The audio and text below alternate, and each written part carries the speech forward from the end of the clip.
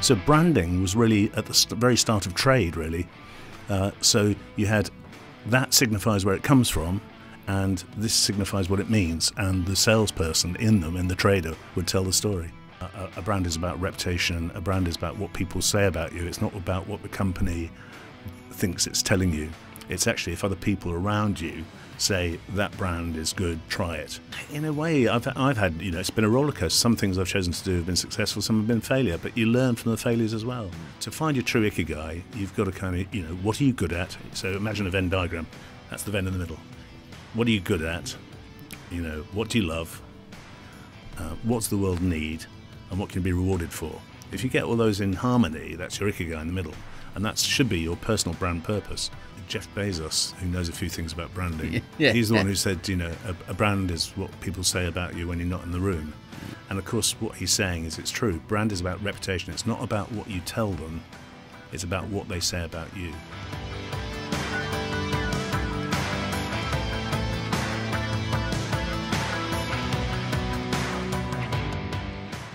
I believe everyone has a story to tell.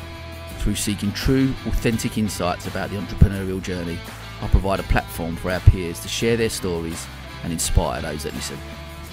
This is the County Business Talks podcast, produced by H2 Productions. Okay, welcome to another episode of the County Business Talks podcast. My guest this week is a branding expert with over 4 decades of experience within the creative industry, working with some of the biggest global brands on the planet. He is also a visiting lecturer at a number of art colleges and universities. Today, we're going to talk about all things branding and his journey. I'm delighted to welcome BranDad himself. I am Wallsgrove. I'm so excited to be here, Sam. I've heard a lot of your podcasts, and I love the way that you've got empathy, so just be kind to me today. Mate, how could I not be? BranDad himself. Love that name, mate. Love that name. I know we've spoken about it a few times. I can't, mate. Do you want to know where it comes from? I do. Well, we're recording here at Plus X. Yes. It came from some of the young people I've been mentoring here. I was in the cafe downstairs, and a couple of them went, "Hey, we got a name for you." And I went, "Leonardo, George." And I went, "BranDad." And I thought, I don't know whether to be insulted or to laugh. So I laughed, and then I was walking to the car park, got my phone out, went, brandad.co.uk, 15 quid, bang. Brilliant. Love that. I love that. And it's so memorable. I still remember the first time I obviously met you. It was at the BBC Breakfast Club. Yeah. And I remember you come out, you give me a card. I was like, hey, he's absolutely gold. You will never forget it. And I'm sure many people don't. It says what it does on the tin, doesn't it, really? I love that. And what a perfect conversation to have then about branding. But, exactly. Look, mate, we're gonna start. Just start your story. Just tell me a little bit about life growing up, something about maybe your early years that sort of shaped who you are today. And I guess where that love of branding first sort of come from. It's a great question. I mean, in a way, I feel very lucky. I had 2 very loving parents. They met at Oxford during the war, and I'm talking about the Second World War. This is how BranDad I am. They met at Oxford, and he was a scientist, and she was studying English and the arts. And they brought us up to really love books and stuff. But I was the youngest of 4, and my father was a scientist, whereas my mother was a very good painter. And I think she said to herself, she said, the dad can have the first 3, the last one's mine. So she encouraged me to paint and draw and stuff. And also, I kind of loved the sort of comic strips in the newspapers. And so I started getting comics as well and started copying comics. So at a very young age, I was being encouraged to draw, but also just loving comic books and, a love of DC Comics and all that kind of stuff. Yeah, sure. So it kind of encouraged my art side. And then my mother, who created me both, nature, but also nurtured my creativity. She definitely, I used to love watching her paint, and it was a kind of, the creative process was just fantastic. Yeah, I love that. I love that. And then so, obviously that whole creative side and doing that growing up, was that always, I just want to get into that side of it? Was that always your goal? I'm going to. No, it's because I went to a kind of old-fashioned grammar school, which in fact my brother went to, my father had been to. Weirdly, I was taught by the same French teacher as my father, which was bizarre. But so this old-fashioned grammar school, and they encourage you to be academic. And I loved history. I still love history. I talk about the history of branding as well. So I was kind of 50-50 between going to university to do history or go to art college. And then my dad wasn't a natural marketeer. He said, but don't go to art school. It's full of sex, drugs and rock and roll. And I thought, Dad, you're a natural marketeer. I'm going to art school. I love that. I love that. And then so you obviously you went to art school and studied. So and then coming out of that was that. Well, I just want to get into marketing, branding. Well, I think it's funny. I'm teaching now, visiting lecture at some places, and it's a struggle I think for a lot of graphic designers to think, what do I do with my graphic design when I've done it? And of course, I always thought I wanted to go and work in advertising. For me, that seemed to be the place where you could have fun, make money and stuff. And when I graduated out of, I was at the LCP, which is now the London College of Communication, a great college, had some great lecturers there. I'd had a placement in an ad agency, and I just hated it. And I thought, oh my God, I've done 3 years study, and I'm now in a job that I just don't want to do at all. And somebody said, why don't you just go work for a design company and do sort of packaging and design brand identities and stuff like that? I said, all right, I'll give it a go. And the first week at this company I joined, I loved it. We were just creating new brands. Wow. And it was just, the whole creative process, using design and using imagination and using storytelling was fantastic. And there's a story to tell here, because the first brand I worked on was we had these boxes of tortilla chips and crisps and nuts and everything, and they wanted to come up with a brand. And the idea came up that these are foods from around the world. So we called it Phileas Fogg. It was the launch of the Phileas Fogg snack brand. One of the very first things I worked on, and I just thought, I love it. We're creating something out of nothing, and people just felt, it was very successful at the time, a long time ago. I love that. And I'm obviously a fan of that creative. I've spoke to different people within the industry and stuff like that. And it is fascinating, because it's the bloodline, I guess, of a couple of things I really think make a business thing. Is obviously your brand, and your brand identity is the key, isn't it? Yeah. Because that's obviously the story, how you tell that, and then I always talk about culture because actually growing a business and stuff like that, the culture. But actually, at the starting point of anything is getting that story right and getting that brand identity is so key. Well, I think that's what I liked about it. It was a combination of visual identity and verbal identity, and because I was also a sort of writer, again encouraged by my mother, and so I still do a lot of copywriting now. It's the two things, it's the visual and verbal together. And if you go back into the history of brands, which we'll touch on a bit later, it's really the meshing of those two that makes more successful brands. Is when, because I've worked with lots of companies and they go, a brand is just a logo, and you kind of go, how can I tell you? It's so much more than that, which people begin to realise now. Yeah, no, I'm sure. I mean, well, look, let's delve into that a little bit. I'd like to know, give maybe a little bit of an overview to the listeners about the history of branding and stuff, and where things sort of began, when people first started looking at that. Well, it's really interesting. We'll go on to some books later, which I'm going to refer to, but which I know previous speakers here have talked about. But when you look into the history of branding, it's obviously, it's a bit like it's a fake thing. It's made up, like lots of things are made up. But it's kind of made up for a good reason. So if you think about the cognitive revolution, 70,000 years ago, when people started telling stories. So storytelling happened long before making marks. But when people started making pots and ceramics and things like that, they used to put their signature on the bottom or a stamp to make sure it was theirs. And of course, once international trade started growing, especially around the Mediterranean, pots were coming in from China, pots were going from Greece. So artifacts started to have the mark or the signature. So, and of course, what that was supposed to be saying is, look, I've made this with pride. It's got provenance. It comes from somewhere. It's made with the best materials.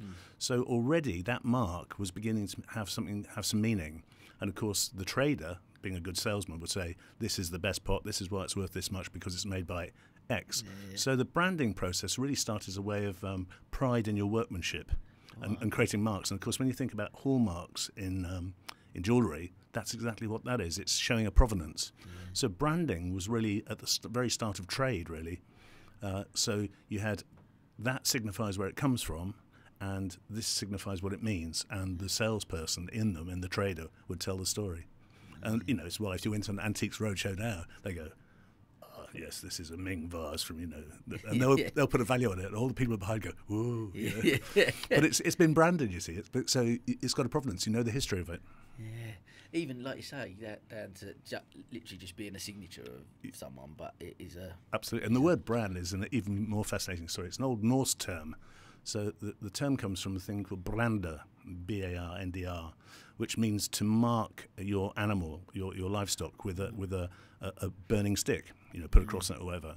So literally, it was putting a mark in something. And of course, this really developed in 19th century America, when people, the herds on the plains of America, people, they were all roaming free. So you had to brand their arse with a mark to say that it's yours. Yeah. So branding comes literally from burning a logo on somebody's bum. Look, and him, what, how have you seen? Will that be edited? I don't think so. No, mate, we'll leave that one in. Leave that one in. But talk to me a little bit about, I guess, look, you've been in, brand and creative industry for many, many years. How have you seen it change, I guess, over the years to where we are? We talked a little bit offline beforehand, and now maybe things have changed a little bit. But tell me that. It's a great question, because the real revolution, sort of, if you think about it, the 19th century is when really capitalism took hold and things were being traded around the world, and that's where packaged goods, before things were packaged up, they were sold loose stock. In fact, some of the shops now in 7 Dials are going back to doing that no packaging thing. So it's an irony, but we'll come on for that another time. But this idea of packaged goods was really the sort of 19th century thing of products going around the world. So you had, jars of coffee, you had tins of beans, you had all sorts of things. That's where branding really kind of came into its own, and that's really the kind of growth of consumer branding. And what accelerated with that was obviously improvements in printing, improvements in packaging technology, all sorts of things. So lots of brands are about the brand in the hand. What really changed in the 20th century is then more and more businesses thought, well, it's a good idea to signify who we are. So businesses began to brand themselves, create their own corporate identities and things. And then if you think post-war, with the Second World War, then services started to brand themselves. So if you like, the first generation of branding was like a jar of coffee. The second generation of branding was more like going to a Starbucks. It's the experience. So you brand the experience. It's about with friends having a coffee. It's not about where does that coffee come from. So branding started with products, really, and moved into services. And to answer your question, it's going around the circle. What we moved into, particularly with the growth of the internet and computer-aided design, is much more, a brand is about reputation, a brand is about what people say about you. It's not about what the company thinks it's telling you. It's actually if other people around you say that brand is good, try it. You actually believe your peers more than you actually believe. People become cynical about marketing. This generation, the younger generation, know exactly when they're being marketed to, and they don't like it. So they like recommendations. That's why you've got sort of peer recommendations, and you've got reputation management and all sorts of things. So branding's changed with technologies, and also it's changed with as people become more wary. But if you think about it, a lot of brands were hugely successful in the 60s because of TV advertising. Whereas TV advertising doesn't have the same hold anymore. It's actually much more about social media platforms. So technologies change branding all the time, and we'll talk about it a bit later, but playing with AI design is just blowing my mind at the moment. Yeah, we'll definitely come on to AR, because that is fascinating. But I guess it's really interesting that you say about that. And for me, like, you look at something from a branding point of view, and some people may go, their brand, like you said earlier, is, oh, that's our logo. Well, no, it's more than that. And some people might go, actually, that's our values then, and that's what we stand for, etc. And you can chuck them on the wall, and or on your website, you go, oh, these are our core values. This is what we stick to. But actually, listening to you talk there, and I guess you're right, it's not anything really to do with that.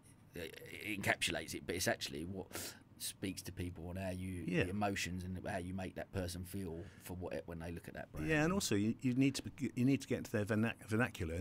Think of some of the most successful brands. They become verbs. Think how irritated James Dyson is that people hoover with a Dyson. Because Hoover's and people Google search. So the successful brands become part of the vernacular. Elastoplast and Post-it notes, they've all become part of. They're beyond the brand. They're actually describing the object. So it's really interesting that successful brands just get tied into actually language. Yeah, sure. That's interesting. Well, look, talk to me a little bit about, obviously you've worked with a lot of large agencies, or you've run your own agency as well. I mean, Talk to me about some. I mean, when I first met you, we had a coffee, and you talked to me about some of the exciting brands that you've worked with over the years. Talk to me about some of them and any that really sort of stand out. Well, I was very, very lucky. I mean, I think I don't know, you kind of make your own luck or it's serendipity, but after I went to this small agency that did Phileas Fogg, I then went to work for an agency that was growing fairly quickly called Coley Porter Bell, who are now part of Martin Sorrell's WPP group. But then they were just an independent company, and we were doing lots of new product development. And, I used to sort of love it when I come back and my son, who should know better and is in his 30s, still remembers the fact my dad worked on creating McCoy's crisps or Hobnob biscuits or things like that. Wow. Whereas I think probably my favourite story is when I tell the people here at Plus X and they go, okay, we'd love you to help on the brand. Is there anything famous you've worked on? I go, just look next door. And they go, what do you mean? I say, see that big square orange sign? They went, yeah, B&Q. I went, did that 25 years ago. And I tell them the story of Mr. Block and Mr. Quayle, who had their, hardware shop in Southampton. And, of course, the brand wasn't, you couldn't call it. So they used to research with white van men and say, what do you think of Block and Quayle? They went, what, the old B&Q? Pop down in the morning, pick my plasterboard up. That's a B&Q, isn't it? And so, wow. So it went back to them. It said, your brand is B&Q. It's not Block and Quayle. I love that. That was done before my time, but I created the identity for B&Q because B&Q then moved into the Far East, into China and Taiwan and things. But it was, I love the fact that, and B&Q, really clever brand, they didn't do a URL of B&Q.com. Their URL is DIY.com because they know that people are searching for DIY. They're not searching by brand name. So I think one of the pieces of advice I'm giving to brands even now is don't think that your brand name has to be URL. Try and think what you might be searched for. So there's a kind of, what's interesting there is branding is changing as how people try and find brands or relate to brands is changing. I guess that, look, the internet itself must have changed branding massively. Yeah. I'm assuming. And even, like you say, even more so now as well with SEO and stuff like that. I guess it's just constantly evolving. Yeah, well, it's accelerating so quickly. I remember when a couple of designers young designers working for me, they went, oh, we ought to be thinking about doing a website and getting onto email. I was going, it's a passing fad. Yeah. And, of course, the first generation of websites were like brochure sites, really. They were fairly simple. But the real revolution for branding, I think, online is Web 2.0, is when the social platforms started appearing, the Facebooks and things. Yeah. And so suddenly people were having conversations with their peers about brands. So brands thought they had a good reputation. If they did something wrong, they would suddenly get a very bad reputation very quickly. So what happens, it's a bit like the storytelling around campfires is now spreading worldwide really quickly. Yeah. What used to be told in days is now told in seconds. So the social platforms are a big revolution. Of course, we're just about to go into Web 3.0 and the metaverse and all of that and what that means. So that's going to change again, and how people operate with that and how people design for brands within that is going to change. But the fundamentals, so like from you, with you've seen the evolution of it and the different changes and the different things. But from you sit down and talk with a client now, is the fundamentals of getting the answer to what their brand is about still back to the basics? I think so. It's still back to the basics because, you've probably heard this before, is I say a brand is like a fingerprint for a human or a tree ring for a tree. We've all got them, but they're all slightly different depending about what we're about. It's the same basic rules. Hasn't changed with technology. You've still got to have, why you're here, who you're here for, what do you deliver, how do they receive it, how do they react to it, what's the response you want. It was the same when you were sending packaged goods around the world. It is now when you're selling services online. So the fundamental rules haven't changed. The technology has changed. Yeah. And it's a sort of... And I apply the same questions to every brand, whether it's a telecoms brand, it's a tequila brand, it's somebody launching a personal brand. You still ask the same questions, which are it's quite interesting. And of course, the most difficult thing that a person has when they're trying to describe their company, and it's the funniest things I've ever had, is when you say, one of my questions is, what's your elevator pitch?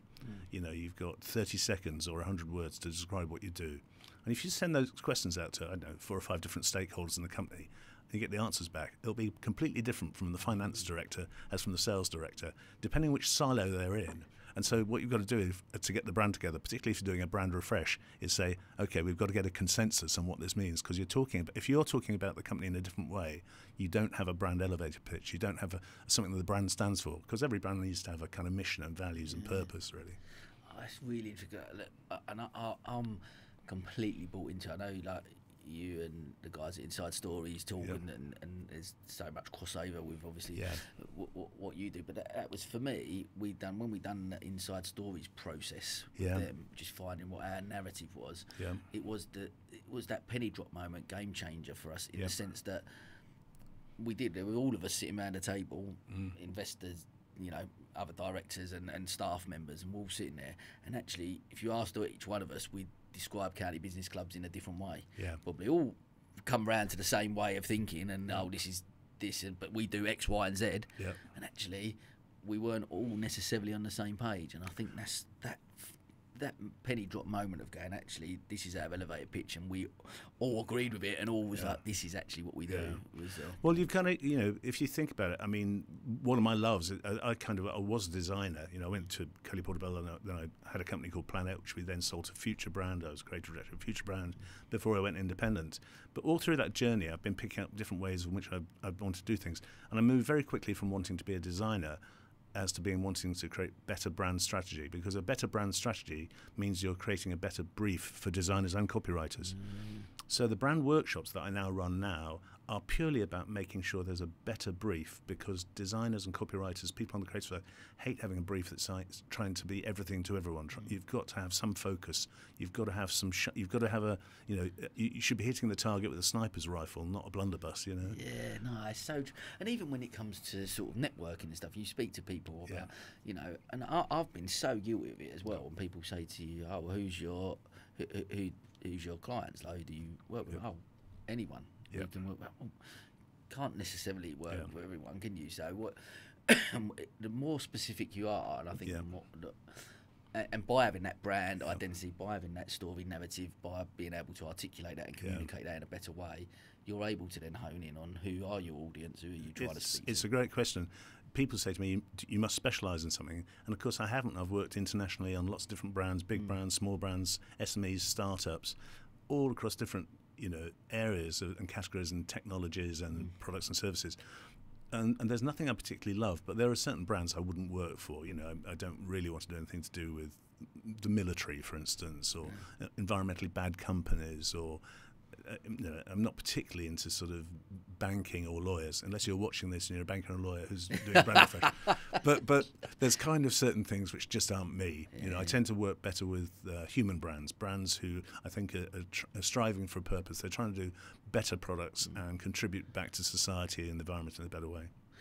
It's interesting. I want to touch on personal branding, because I know, like, we sort of spoke briefly about it offline, and is that something that's always been around, personal branding? Like, for me, it seems more like it's become more of a, but with influencers and you know, social media and stuff, it's become more of a you build your personal brand. But I think you're right. I think the difference is people are now aware that they can create their own personal brand. I think a lot of strong personal brands were created just by, you know, Henry Ford or Marilyn Monroe or Charlie Chaplin. They were, you know, became famous for certain things and stood for things. One of the first people that really kind of, I think, whether you like him or not, it's not the point, is Richard Branson of Virgin. You know, he definitely broke the mold by saying, you know, here's an airline, but I'm entrepreneurial, and, you know, you've got to buy into me as a character. And I know I was a Virgin loyalist. I flew, when I was doing lots of meetings in America, with Virgin, because I thought they're just cooler than flying BA. But also the thing is, it wasn't just cool because Branson was entrepreneurial. They had really clever things, like they'd pick you up and take you to the airport in a chauffeur-driven car, even if you weren't flying business. They had all sorts of services which were about, we just want to make the journey, you know, from end to end, just comfortable. You could get a massage on the plane. I mean, it was just much more, just completely different from BA. So that's where his personal brand, I think, has infused the Virgin brand. And I think a lot of people now have begun to realise that success, Steve Jobs with Apple as well, in terms of, you know, a lot of the Apple success is about his philosophy. But they've still built, I'd be interested to touch on that, because they've still built, like Virgin, he built an amazing brand, Virgin, but I guess what you're saying is actually that's all of anything that's under the Virgin banner is all synonymous with Richard Branson. People's mindset. Do they go the second they think of Virgin? Do they think of Richard Branson? Is it that? I don't know. I think if anything, I think the Virgin brand is tarnished because if people are having a bad experience on a Virgin train, and he's tried lots of things like Virgin Colas and Virgin Vodkas and things which have failed. So he's not always successful. But somehow, but to move on to other people who've begun to realise that their brand has real value, and of course the archetypal brand that knows as Beckham. Beckham has said, whether he's had good advice or a strong wife or whether he's seriously bright himself, questions in the house there. He just knows he's a powerful personal brand, whether he's representing football or whether he's representing a whiskey or whether, he and his family are launching perfumes. They are definitely of now in terms of Beckham. I'm sure Beckham's kids will do much the same. They're creating a dynasty. But he has created that from being a sporting icon, isn't he? So he's leveraged that sport, I guess, not from a layman to someone that's not a celebrity, not in that public eye, I guess. Is it possible for them to achieve? Yeah, I mean, I think weirdly, the people who I think have done really well at personal branding are a lot of them motivational speakers who obviously have written good books, some of the people working in the healthcare profession, the well-being professionals. So I think there are a lot of people who begin to realise that if they are both out on a public stage, but they're also creating motivating publications, that actually their brand, they represent something, and that's where personal branding has really become more and more sophisticated, I think. Personal branding, I've worked on David Bailey camera accessories and Alan Titchmarsh gardening tools, and I've worked on Trini and Susanna underwear, so I've worked on lots of sort of brands that are based on a personality. But I think personal branding about, I've got something to tell you, I've got knowledge, I want to share it, and I want to share it in a good way, whether it's the written word or how I appear on stage. I think it's really important.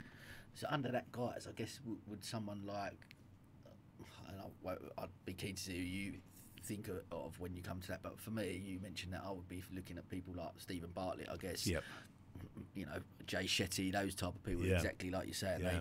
They've created. They've become successful, especially Stephen Bartlett, successful by selling a company and making some money out of it. But what he's done is leverage his personal brand. Yeah. I think there's lots of people. In my world, in the branding world, Simon Sinek did the same. When he wrote The Why, and he said, all these old kind of brand keys and brand squares and all that kind of stuff. It's not. Go back to basics. Why, how, who for, when. Just the simple questions. And so you speak to somebody and say, "Have you read Simon Sinek's The Why?" They went, "Yeah." It's like you're all in the know.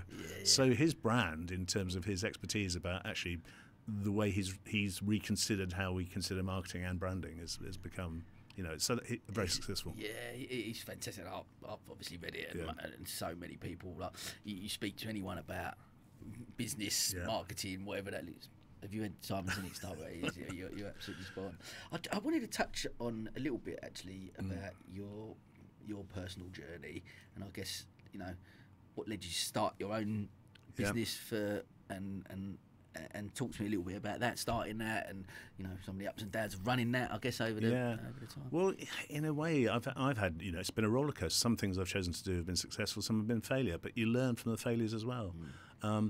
The first, I didn't, probably left a bit late. The first company I became a partner of, with a group of other people was when I was 30, whereas now I think I should have done that earlier.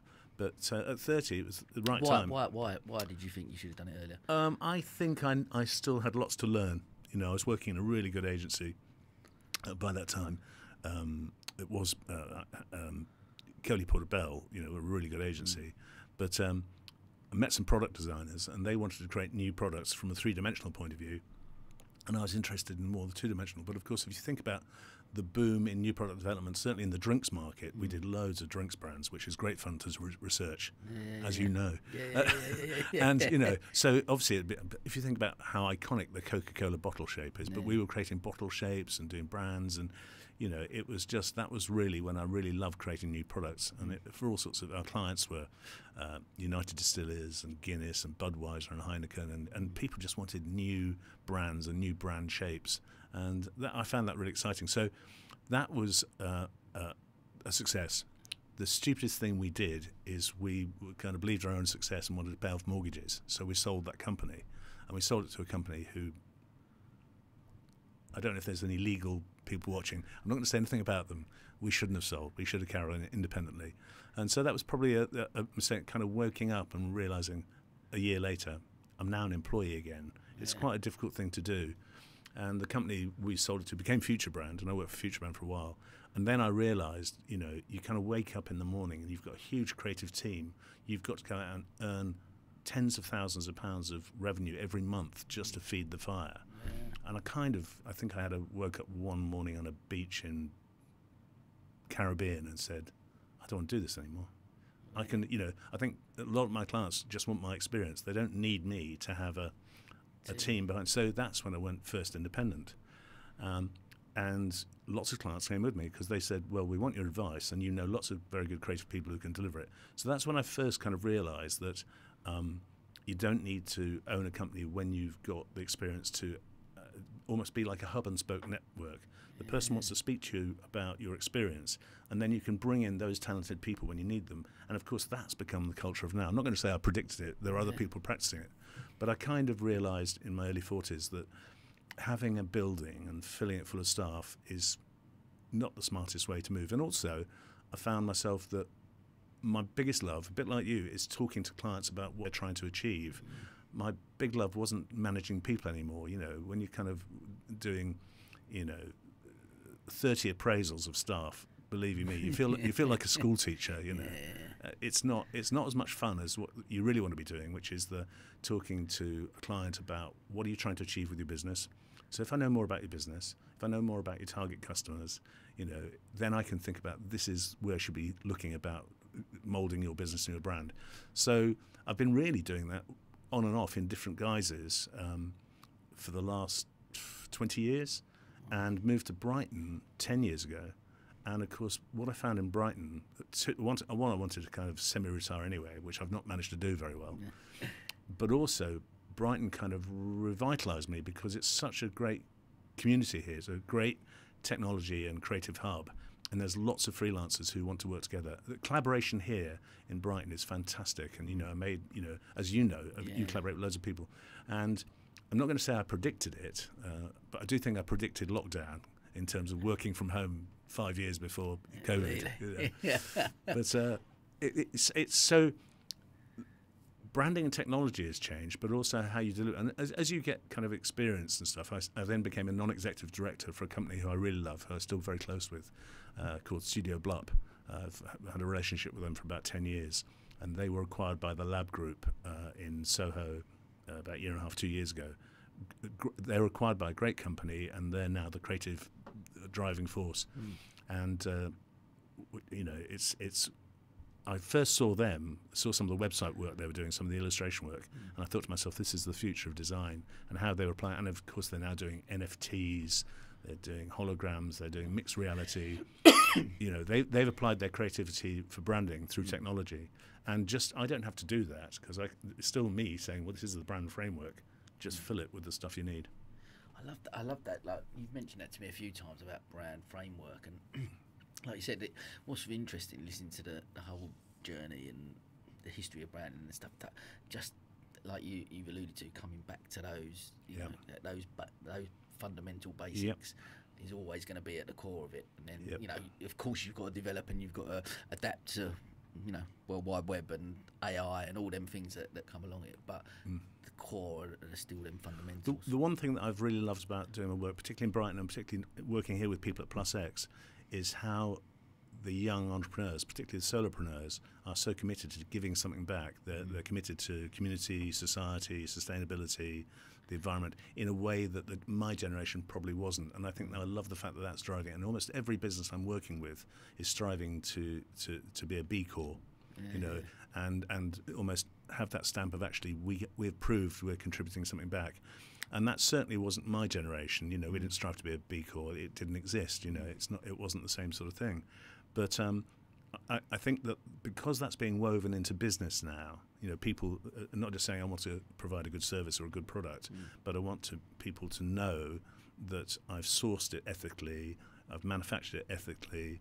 And brands like Patagonia led the way, of course, in that, in terms of brands with purpose. And it's interesting how society and the environment, and particularly young concerns about how society is changing and how the environment is changing, has made, I think, bigger businesses have to rethink what they're doing. In fact, I know it has.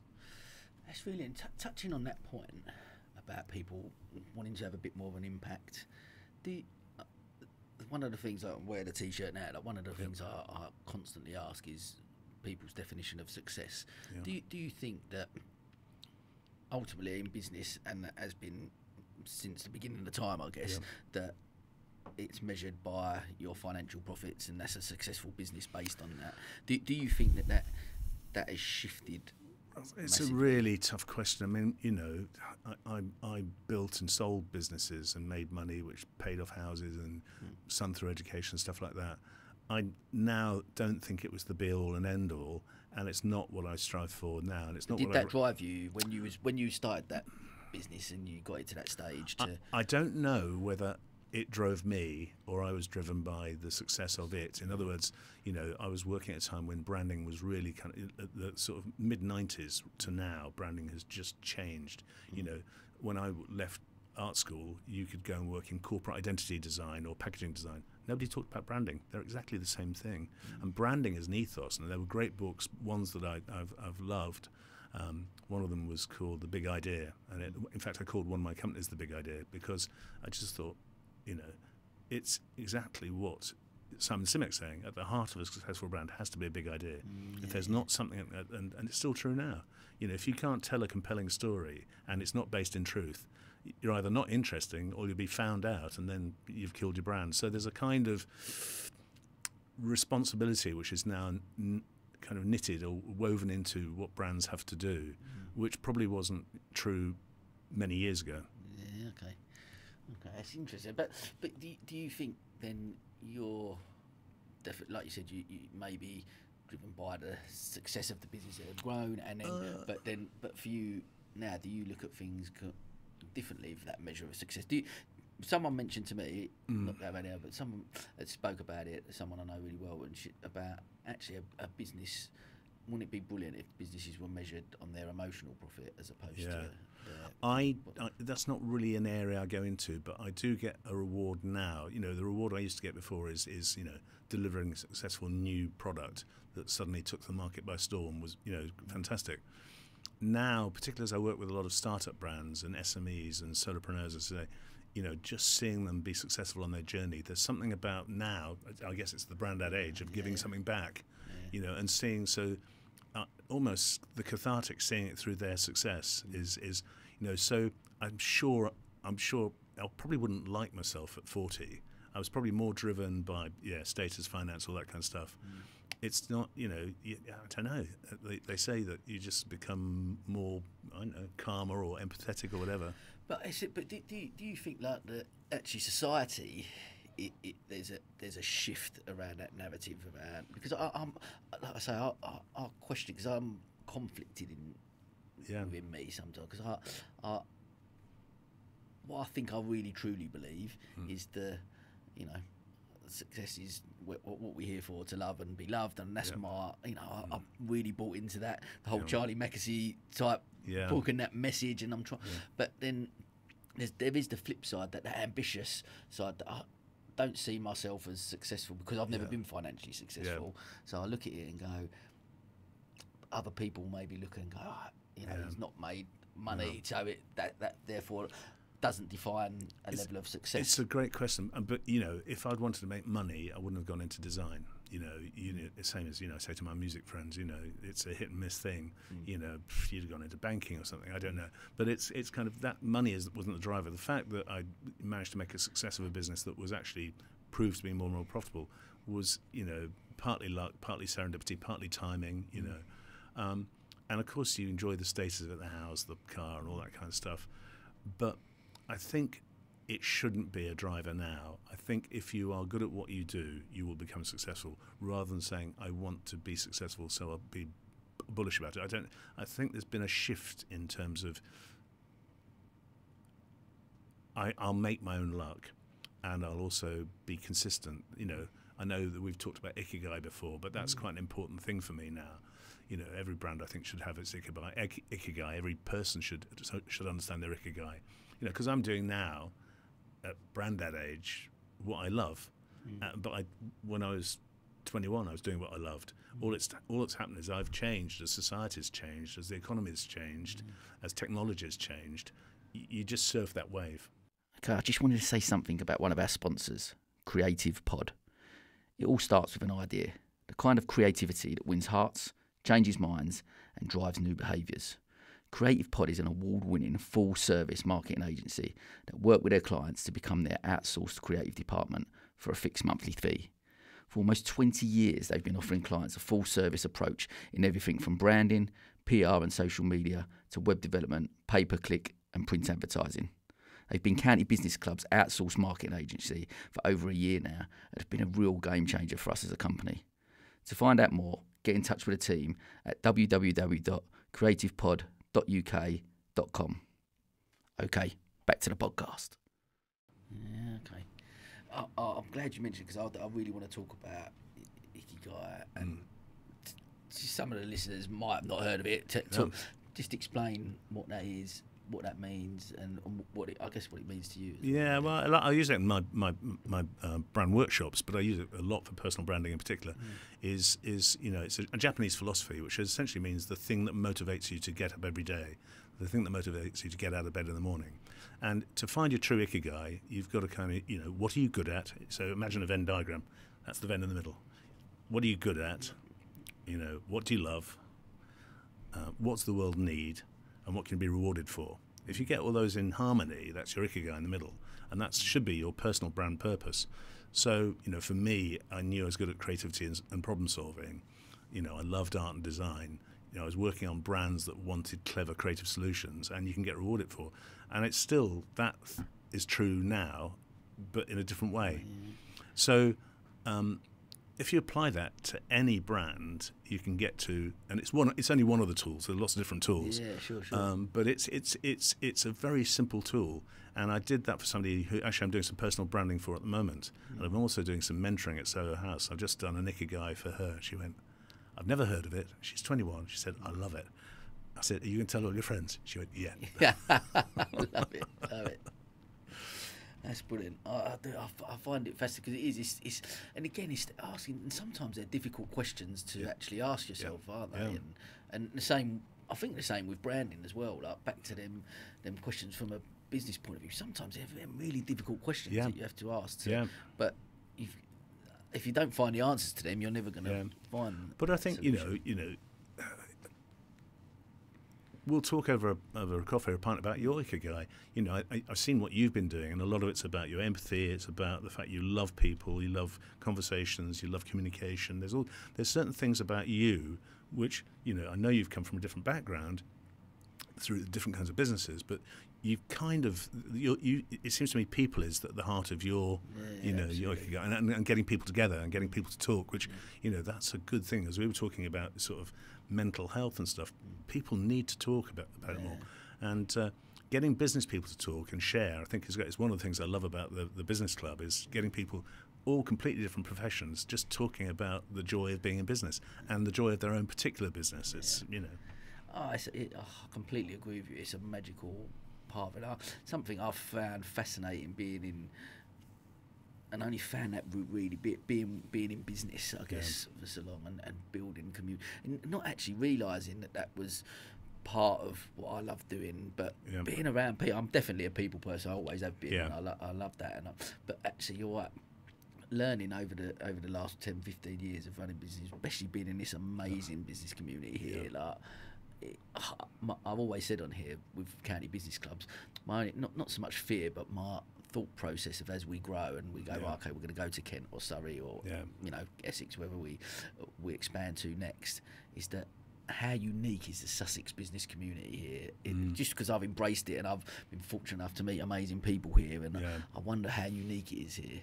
Well, it's a great question. I've been working on the Plus X brand, on the brand strategy side of that, and of course the choice of Brighton to do the very first Plus X before they expand nationally has been a brilliant choice because they've been able to test what works and what doesn't work, but probably test it in a way that there is a unique quality to this culture in here, in this city and on this coast.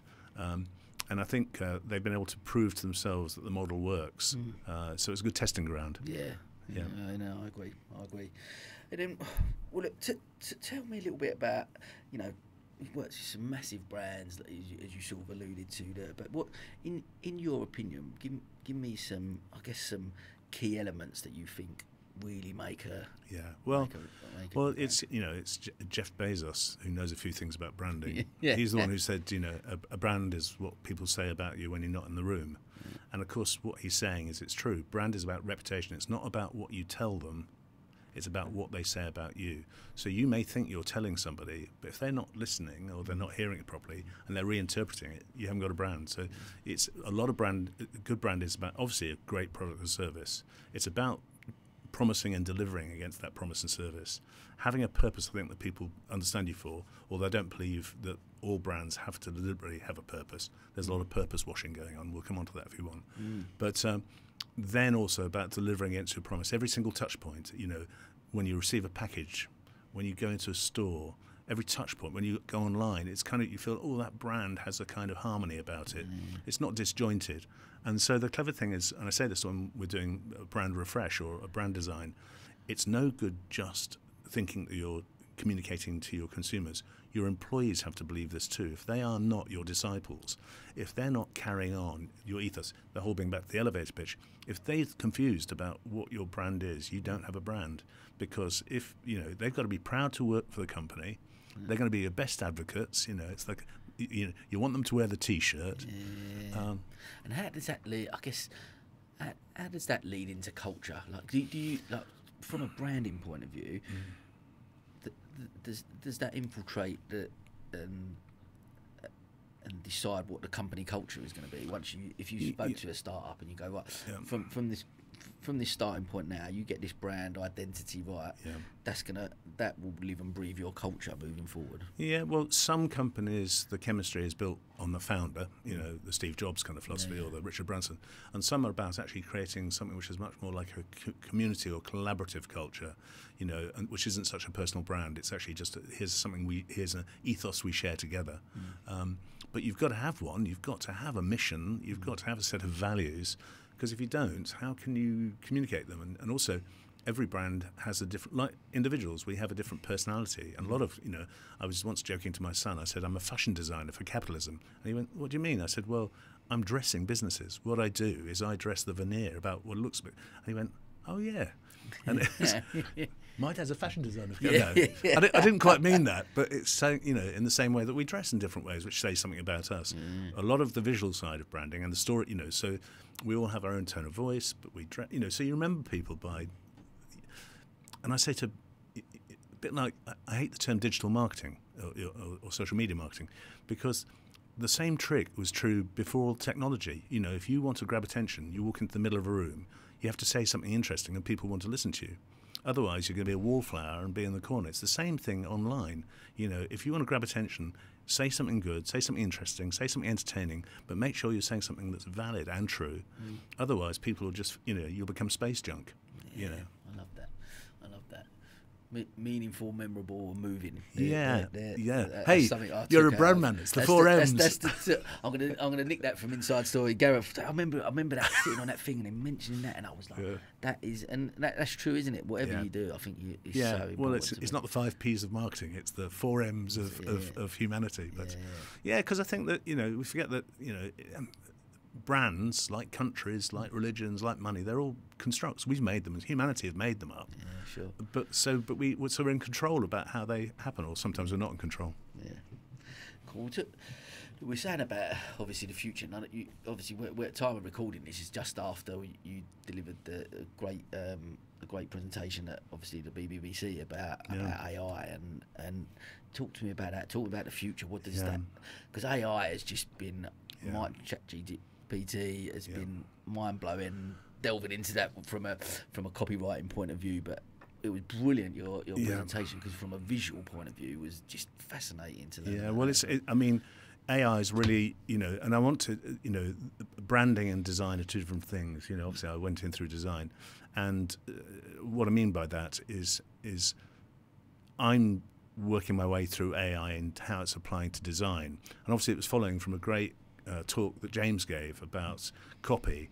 And if I was a copywriter, I'd be more scared of text generation than as a designer.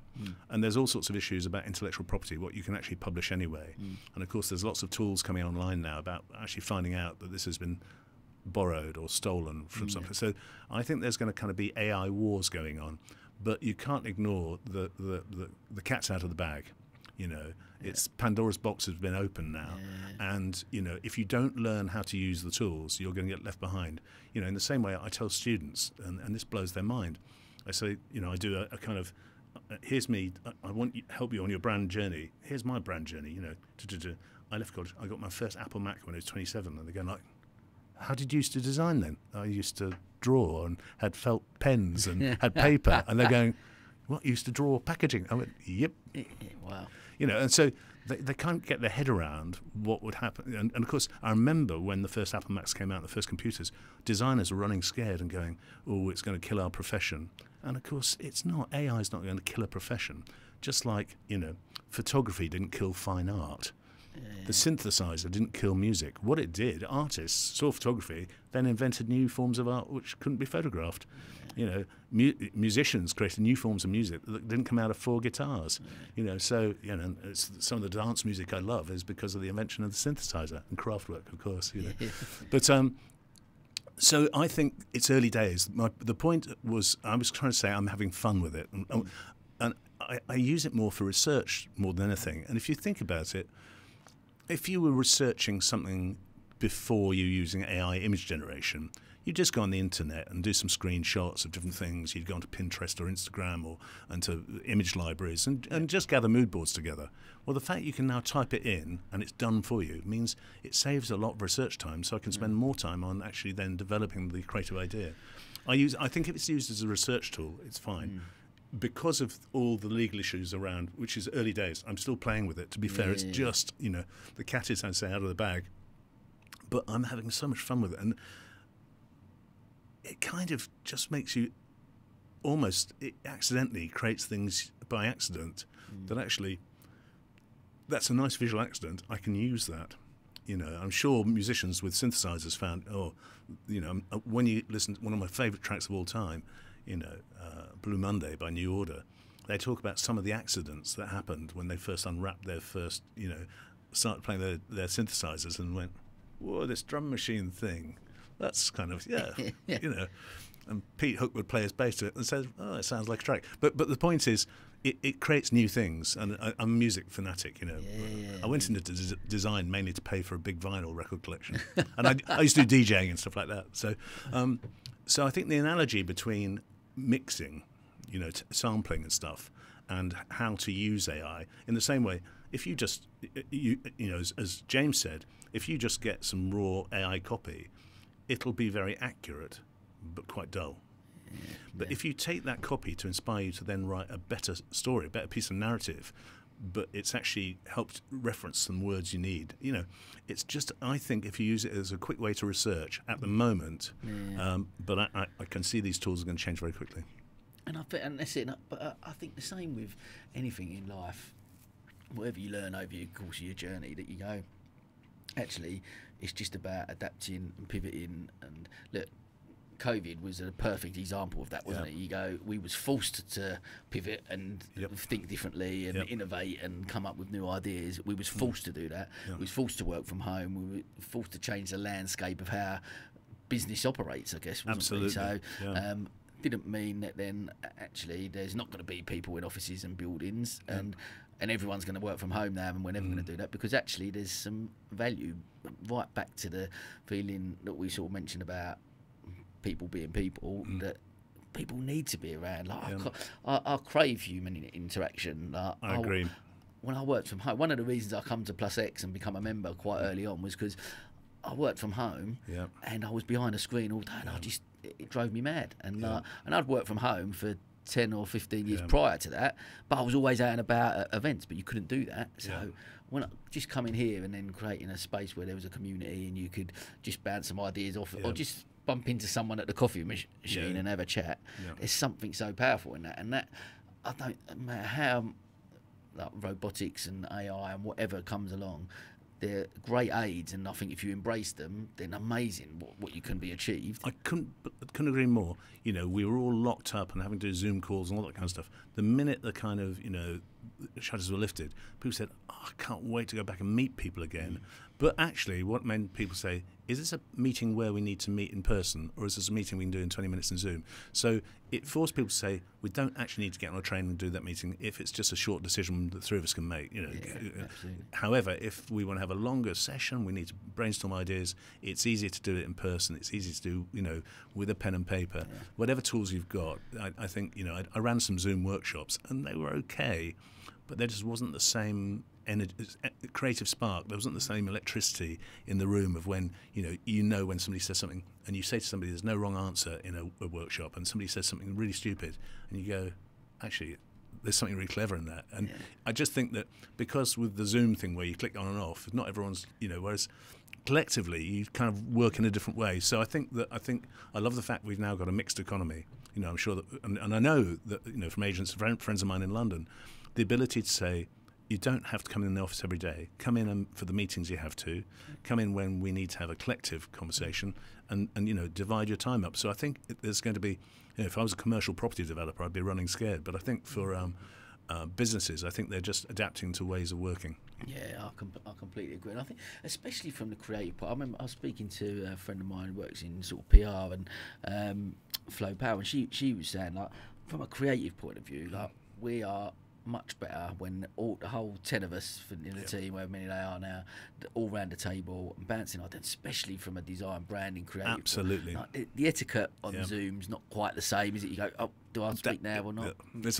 But yeah, exactly. You can't just almost want to overtalk someone. Oh no, but what about this? And then and that sparks another idea. And that creativity it only comes for me. I agree. I mean, I used to love having teams of designers because you always saw that one-on-one makes three. That actually both with good ideas, but actually if we join that together, that's an even stronger. So, and I still think that's true now. Is that there are some very good lone wolf people who can do it all themselves, but I always think teamwork and creativity just means that even if there was the lone wolf had the great original idea, just bounce off people to see if it can be, you can get 10% better out of it. You can modify it. You can, just polish it into a better diamond. I completely agree with that.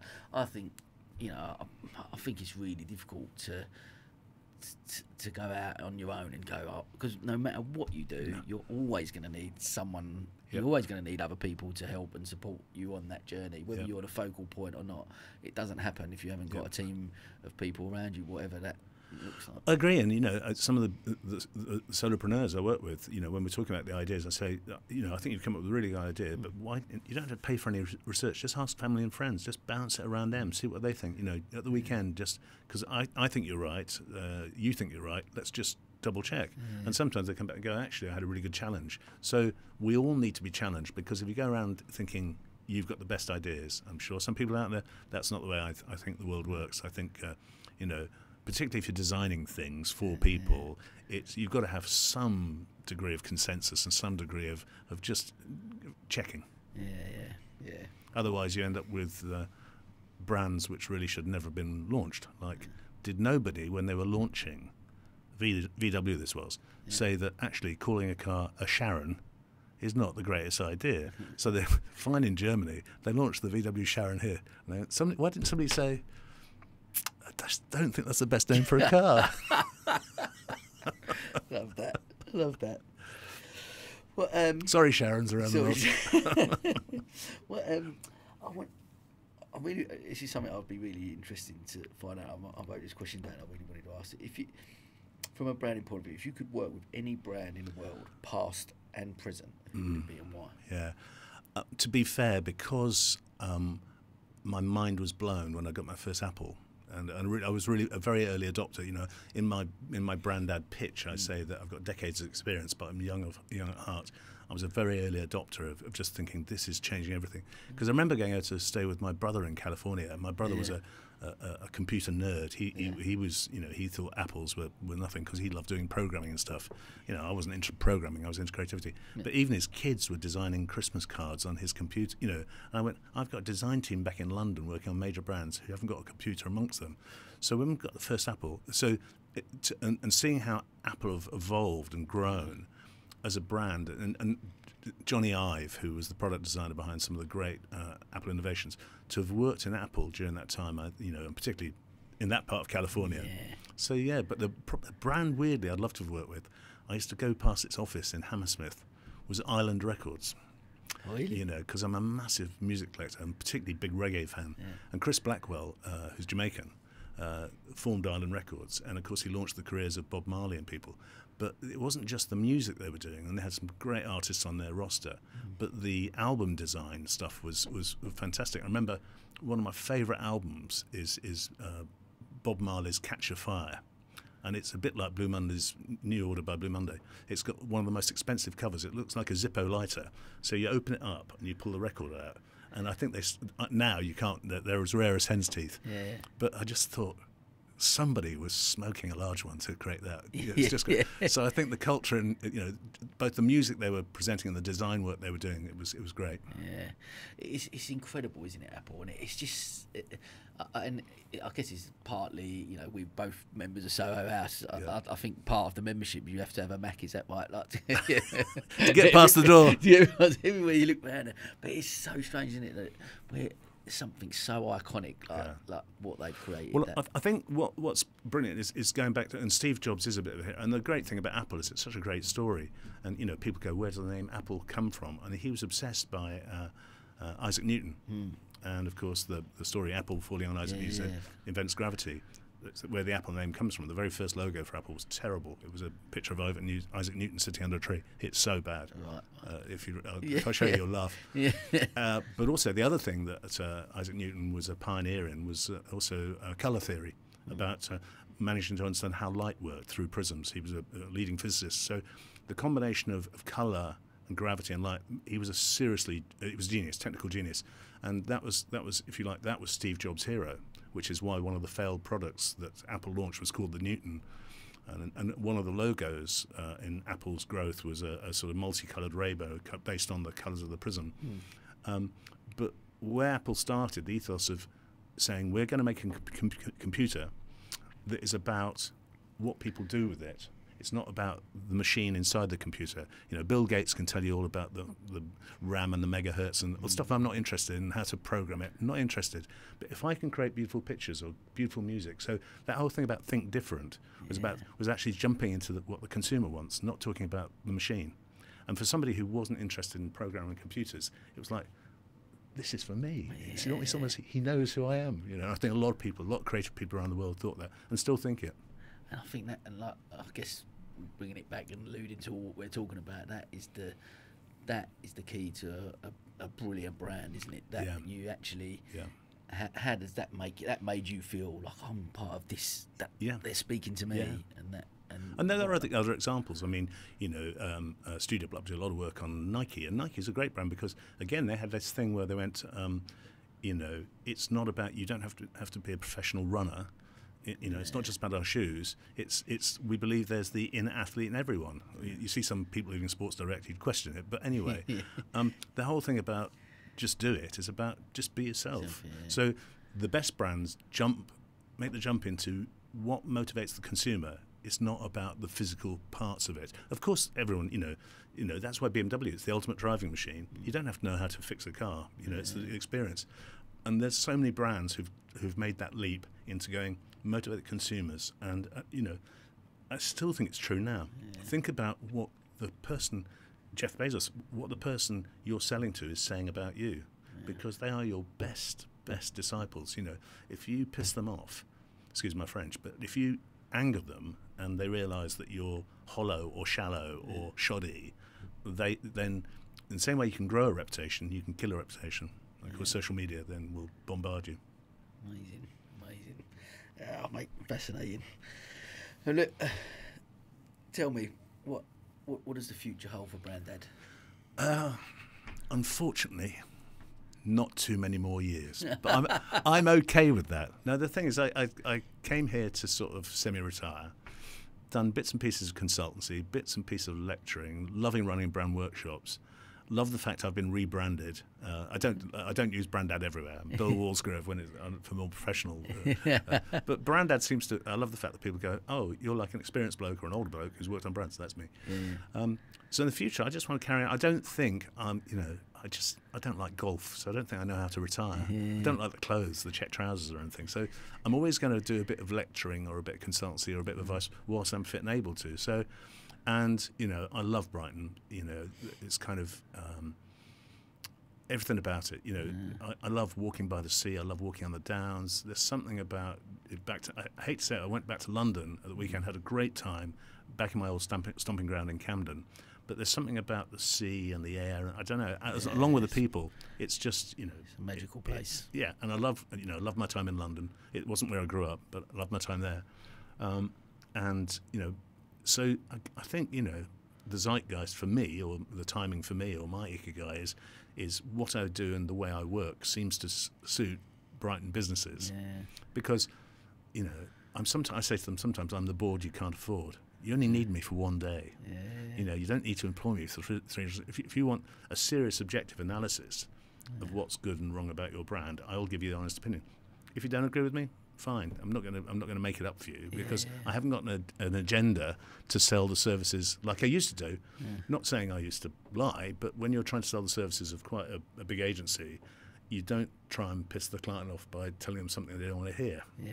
Whereas an independent, you can be a bit more honest and say, I don't think this is working. And the lovely thing about AI, I've been using this recently. I had a client recently, and they wanted to do this brand name. I said, well, that brand sums up these images to me. I don't think it's right. And she went, really? I said, yeah, I just don't think it's right. So I programmed the words into Midjourney, my image generator, and all the images I was talking about came up.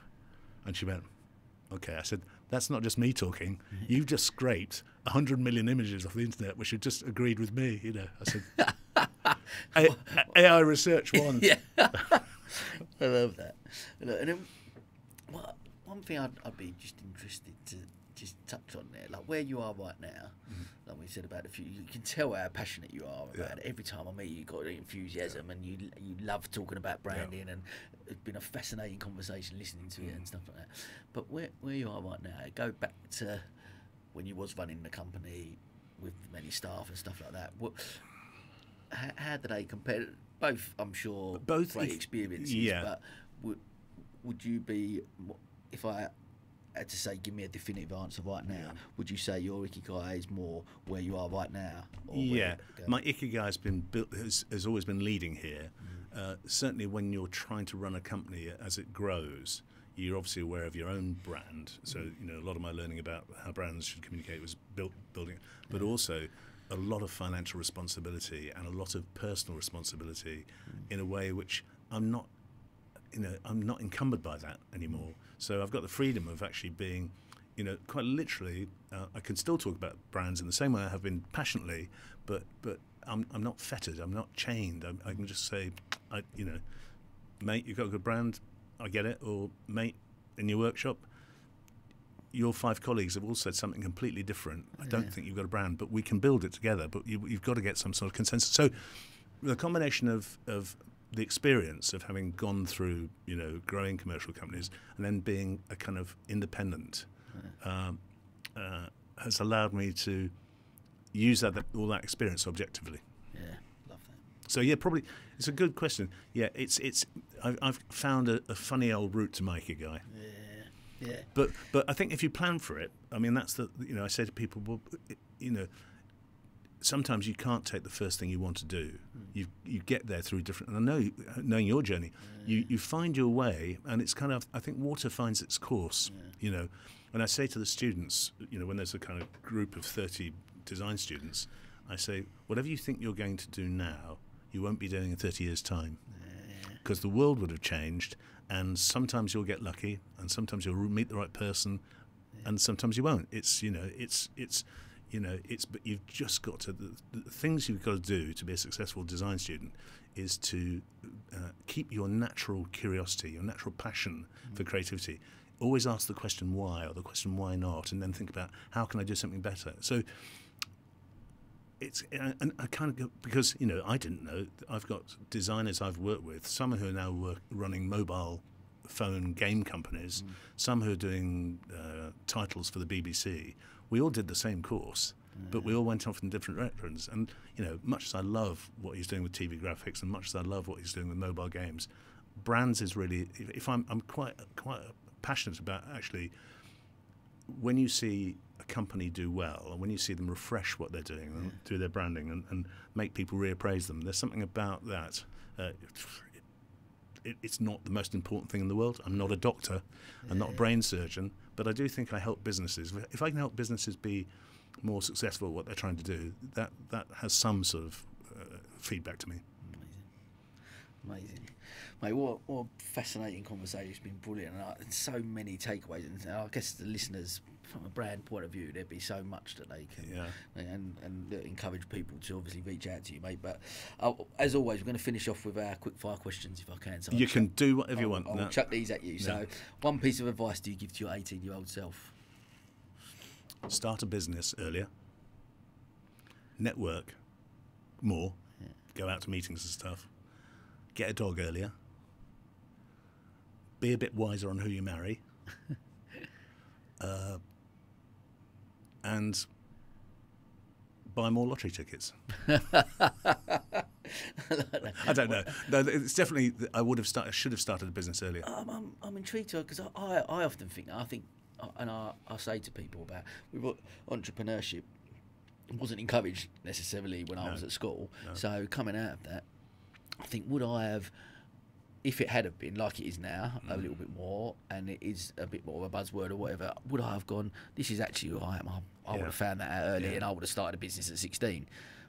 But would I, and would that have been the right thing to do? Because do you think potentially the right time was, through the experiences and stuff you had, got you to that place where you started a business? Well, it is a good question, because I've got several friends whose kids have started businesses, a lot of them forced to because of lockdown, and part of me has gone, I think, and they've had some success and some failure, and I say, I think if they'd have gone to work for a bigger company and learnt a bit more about the industry, they wouldn't have gone down that route, because it's very easy now to think, I can create my own website in Wix, I can sell it all on TikTok, and of course lots of kids did that during lockdown, fine. Suddenly when the shops are open, they wonder where their businesses have gone. So, it was about timing. But so I do think there is some, that if I'm a bit old school, I definitely feel that two of the businesses I worked in taught me a lot. They were my kind of university of life. And they taught me about client relationships,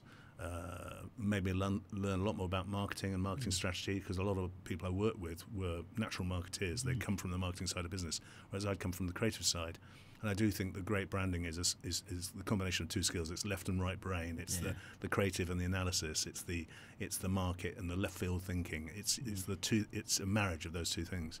So I think that having watched that and sort of learnt that by through my colleagues, it definitely made me probably more focused. It's made me better, and I can, you can almost see it when you're kind of working for a client. You go, and you kind of sometimes have to sort of, particularly your lead client, if you're being employed by the owner, you have to say, I don't think your person there gets it, or they need some retraining or something, because they're banging the wrong drum, and they go, like, well, I said, I know because I've managed people, so I'm not just giving them advice about the brand and business, but sometimes about the way in which their business is being done. And again, I can say it honestly, because I'm not a stakeholder.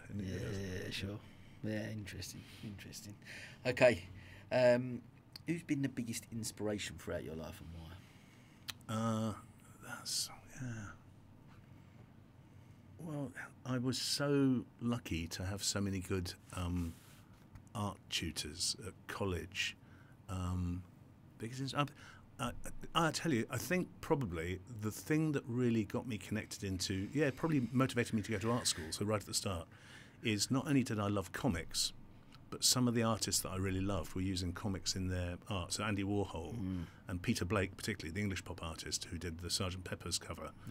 And so the fact that they were combining creative art, in other words, the creativity they were doing for their own self brief, they weren't doing it for commercial reasons, but it was using kind of things like Campbell's soup cans, or in Peter Blake's term, using, you know, the roundel from the RAF, or they were taking things from popular culture and creating them as to art, and I found that really motivating. I think a whole generation of designers I grew up with found that. And I was really lucky, and this is, you know, I love this because I was living in Chiswick at the time, and my son was on a roundabout in a park, and there was this older bloke with a beard, and with a young girl on the roundabout, and, you know, it was a sunny day, and you go, how long are they going to be on the roundabout for? When's the pub open? All that kind of stuff. And I went, and this long white beard realised it was Peter Blake, the artist, and I went, excuse me, Peter, you know, well done, mate. She's quite young. She said, it's my granddaughter. You know, don't ever go. And so my son, his granddaughter, were playing, and I said, Peter, can I, you know, I'm a massive fan. You know, I'd love to come and talk to you about your life and come see your studio. He said, yeah.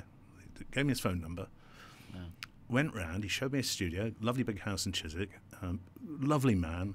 He talked about his love of pop culture and pop art, and had all these wonderful things in his studio. And then I was working 6 months later for the Save the Children Fund. It's probably one of my favourite projects, actually, amongst many. But and we came up with this idea of getting 12 artists to do 12 pieces of work, each which would be for a month, for a calendar, because we'd sell the calendar for Save the Children and auction the art pieces. So this was before the internet, of course. And I said, well, I know Peter Blake. I'll ask him if he'll do the front cover. And people in the studio went, he's going to ask Peter Blake. It's never going to happen.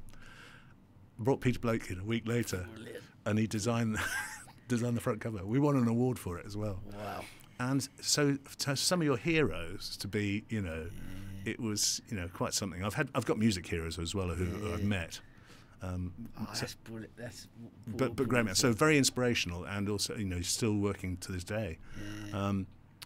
Pop art and much as I think there's a lot of strange sides to Andy Warhol. The fact that, you know, his whole factory and, you know, the Velvet Underground and the culture, not just around the art but around music and fashion, and of course, you know, the factory then influenced obviously Manchester and New Order and Joy Division, all that kind of stuff. So that whole link between pop art and pop culture, and all of my favourite musicians, weirdly enough, went to art school. David Bowie, Brian Ferry from Roxy Music, Eno. You know, there's something about art and music which has definitely influenced me, pop culture. Awesome. Love that story, Peter Blake. Peter Blake. It was like, you know, it's kind of, you might hear it. I've got to tell you the other one, from Music One. So I was once on this plane flying from Atlanta to New York, and I got upgraded to first class, pretty good, on the champagne.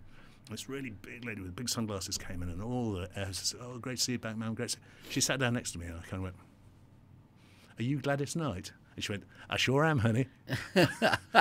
And I went, I didn't know what to do. I went, because I'm a massive Motown fan. Yeah. So I went, "Can I talk to you for the flight?" She said, "Yeah, let's get the drinks in."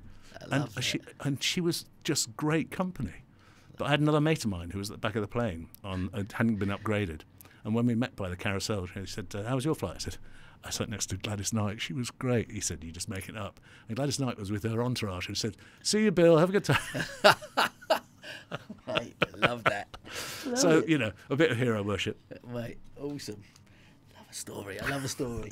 Well, could you recommend a book or a podcast to our listeners that has had an impact on you? Unfortunately, James beat me to it, because Sapiens, the book he was talking about when you did interview, is such a great book about humankind. But I used to love reading crime fiction, all that kind of stuff, but the books I tend to read now are much more about people and humanity and history. And the book, in fact, I'm going to get you to read it, is How to Be Animal, which is by a great writer called Melanie Challenger. And I've recommended it to several people, and it's a great, you have to read the book, because she just says this thing which is amazing. She says, you know, you open the book and she says that the most successful creature on the planet, the most successful animal on the planet is a human, and they deny being an animal. They deny all the sensibilities and the psychology and the physical aspects of being an animal, about fears. And so she's talking about, you know, how to be an animal, how to learn actually a lot of our instincts. So you're going to read that, and I hope you like it. Oh, thank you very much. I love it. Thank you. Well, the lovely thing about that, it's a bit like, Sapiens is all about humankind, and this is about a different aspect of humankind. And there are several other books I'm reading now which aren't so much psychology, they're much more about sociology and about how people link with your interests as well, how people connect to each other, what motivates us, what drives us, what in the way we, in nature and nurture, made us be the way we are. Love it. Mate, I'm on that. Thank you. Final one to wrap up. Oh, God.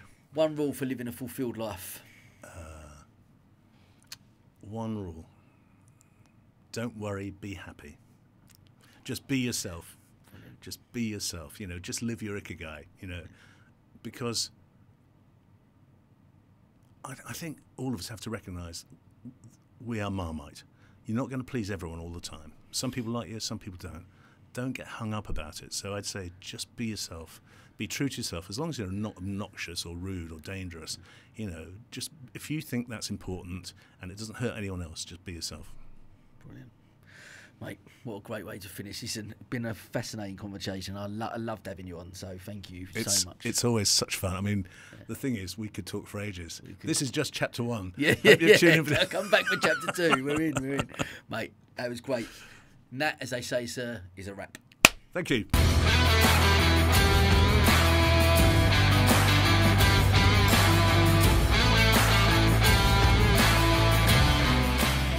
This is the County Business Talks podcast, produced by H2 Productions.